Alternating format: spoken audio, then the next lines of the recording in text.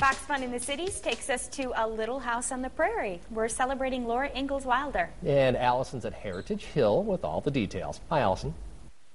Hey, good morning. We're drying out this morning at Heritage Hill because there's a big event going on today. We're continuing Laura Ingalls Wilder's days, and we have some of the stars of Little House here, which you always see on Fox 11, Dean Butler and Melissa Anderson. And so let's just check in now. Dean, you played Almanzo.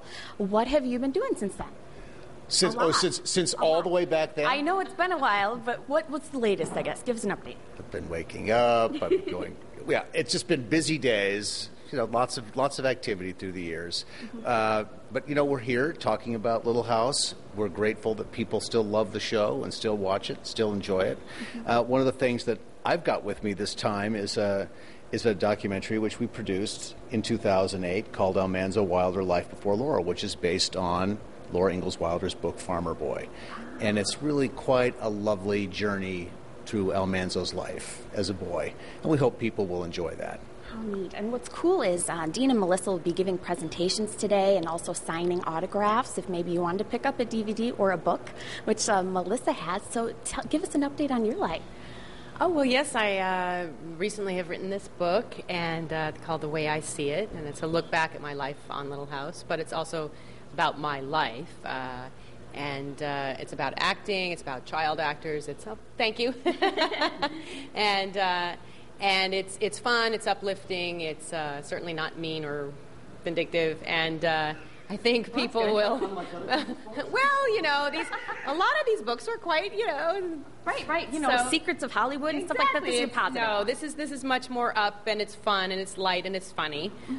People don't think I have any sense of humor at all. I think they'll hopefully find something different. And there's a lot of fun. There's some screenplay format in there. A lot of my scenes that actually happened are written in scenes in screenplay format, so people can see what a script really looks like.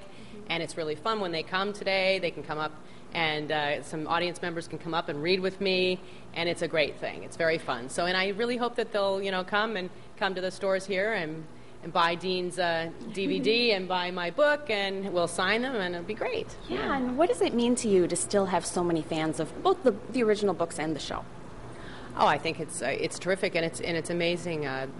Our show, has maintained this kind of popularity all these years. But it's great that that it's like the books. You know, every generation. I read the books way before I was cast in the series, and it's children just generation after generation. It's the same with the books. It seems to be the same with the series and the DVDs. Now I have three generations come up and ask ask for autographs on these DVDs that they watch together, and what a great thing.